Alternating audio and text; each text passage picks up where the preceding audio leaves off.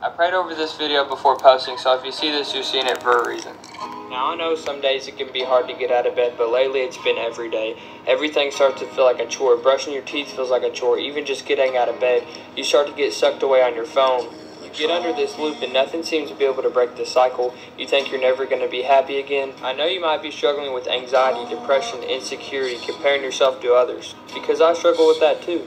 But I want you to know, God gives his hardest battles to his strongest soldiers, and I'm not just saying that lightly.